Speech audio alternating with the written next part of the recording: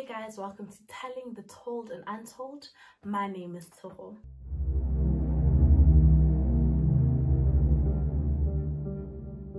So today we're going to be talking about the ABC killer. The ABC killer has the highest body count of any other convicted killer in South Africa. He killed about 38 women between July 1994 to November 1995. He was also known as the South African Strangler and the Gauteng Strangler, but the ABC killer became a more well-known name because he killed women between Atteridgeville, Boksburg and Cleveland in Johannesburg. So for those of you who don't know, a serial killer is a person who commits a series of murders, usually with no apparent motive, and they usually follow a certain characteristic or behavior pattern. On the 17th of September 1995, a police officer who was off duty decided to go to a nearby veld near the prison in Boksburg. As he was walking through the veld, he smelled a really foul odor, which he associated with decomposition. As he was looking further, he found the first body of a woman. As he looked further around in the veld, he found 9 more bodies, all who were in varying degrees of decomposition. So some were from a year earlier and some had only been there for a couple of weeks.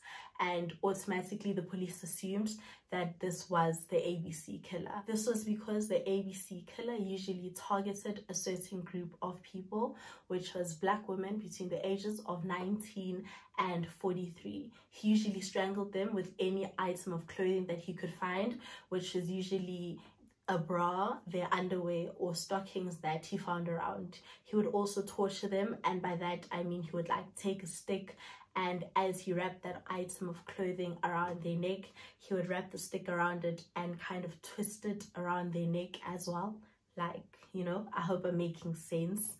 So police officers just assumed it was him. The first body was found on the 16th of July 1994. It was the body of a woman who was found with her son. Police officers say once the first body was found, it's as though they just wouldn't stop. So they would find a new body every second week, sometimes 2 bodies once a week, and a body every other week in any veld between Atteridgeville, Boksburg and Cleveland in Johannesburg. And police officers were kind of at their wits' end because they had DNA evidence, but they literally had no suspects. This was until the disappearance of Trifina Mokgotsi. So police officers decided to look into the disappearance of Mokgotsi, and the first step was to ask friends and family about the last time they had seen her and if she had said anything to them. So police officers found one friend who had seen her the day before she disappeared, and this friend said as they were working, a man came in and offered her a job. And for this sounded really familiar to police officers because from other interviews they had done with family members and friends from the other victims, they said a similar thing, that a man had offered the woman a job and then that was the last time they ever saw them. So police officers decided to ask the friend if the man had given her a name, or given them a name rather, and she said that he gave them the name Moses Sithole. So police officers took this name and decided to search it in the system. However, Moses Sithole is a very common name, so a lot of people have it. So it was a bit challenging. However, police officers found one Moses Sithole that had previously been convicted for rape. So with this name, they printed his picture and took it back to the friend who identified him as the man that had come in earlier and offered Trifina the job.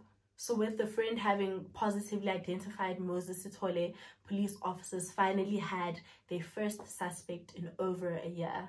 So with that, let me just tell you a little more about this man. Moses was the 4th child of Sophie and Simon Sithole. He was born on the 17th of November 1964 in Vosloorus. Moses claims that when he was younger, he was abused by his mother as well as his stepsister. He also says that his mother was an alcoholic. He also claims that when he was younger, he was raped by a woman. When Moses was 6 years old, his father passed away, and because the father was the breadwinner of the family, they were unfortunately evicted from their house. After that, his mother decided to put him in an orphanage, and From then onwards, he was just bounced around from one youth home to another. And he says that he was just treated badly throughout all those years. When he was 8 years old, he escaped from one of the youth homes and went back home. And once he got back home, he assumed that he'd have a great reunion with his mother, and it didn't turn out anything like that. She kind of got angry, like questioning why he came back, and took him back to the orphanage that he had escaped from. When he was 11, he moved to KwaZulu-Natal to another youth home. In his early teenage years, he ran away from that home, and he ran away back to Vosloorus and decided to move in with his older brother, Patrick. People say he was really popular with women and well-spoken. However, he was quick to anger when rejected by the other gender. In 1987, Moses was 22 years old, and he attacked his first victim, who was his girlfriend's sister. Her name was Precious Khumalo, and she was 38 years old at the time. So he took her to a veld and raped her and threatened to kill her if she did report it to the police. And after that, she just kind of kept quiet and never said anything about it. So the third victim that he raped was Lindiwe Khumalo, who also happened to be one of his girlfriend's sisters. So he took her to a veld, threatened to pour gasoline on her and burn her alive. He then proceeded to rape her and choke her till she lost unconsciousness. Once she regained consciousness, he threatened to kill her if she reported him to the police. And after that, they just both went home and she never reported the incident. In 1989, Moses met a woman and her name was Dora. He said that he was a wealthy businessman and offered her a job and said that he could take her to that job. So they climbed on a taxi and got off by a nearby veld. As we were walking in the veld, he took out a knife and threatened to kill her. He then proceeded to assault her, and he had tied her arms around her back with her underwear. After he was done assaulting her, he said that if she ever went to the police, he would kill her.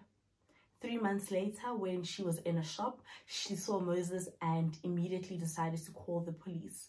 So the police came and arrested Moses, and they also took Dora with them and put them both in the back of a police van.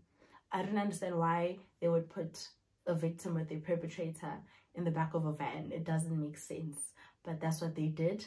And the police officer that was driving heard Moses whisper to Dora, "Bitch, I should have killed you." Moses claimed that he was innocent. However, the judge didn't believe him, and he was then sentenced to 7 years for rape. While he was in prison, Moses claims that he was sodomized and isolated from all the other inmates just because they didn't want to be around him because he was a rapist. Moses was released in 1994. I couldn't find the exact reason why, but he was supposed to be released in 1996. So once he was released, he moved in with a woman, and her name was Martha Ndlovu, who also happened to be an inmate's sister. So they started their relationship while her brother was in prison, and she would go visit him. And somehow they met and things just happened. So once he was released, he moved in with her, and her family didn't approve. They didn't understand why she would want to be with a convicted rapist. And, it's understandable why they wouldn't accept it. But she was like, "Look, I love him." And, they continued, and they then got traditionally married. After that, Moses decided to work for Martha's father alongside his brother-in-law, and they would just fix cars up. And, after some time, he just decided that that wasn't for him. So one day he just said, "Look, I'm going to go out and look for a job."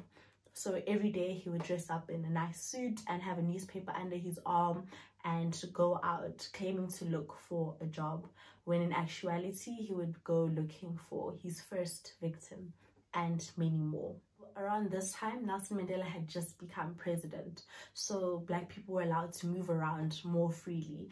And it's kind of like today when people are like, "Oh, I'm going to Gauteng, I'm going to Joburg, I'm going to go look for a job." Like, there's more job opportunities there. And that's the case here. Many people, not just women, it's people in general, would go to Gauteng and look for jobs, and he kind of used this to get to them. So around this time, he met a woman, her name was Maria Monama, in the streets of Pretoria. He introduced himself as Sylvester, not only to her, but to her family as well. And you know, they liked him, they were intrigued. As I mentioned before, he was well spoken, and they really didn't see a problem with it. And you know, they were excited that she's gonna go out and find a job. On the 16th of July 1994, police officers found the body of Maria Monama. She was Moses Sithole's first victim. They found her in a vault, and she had been strangled by an article of clothing.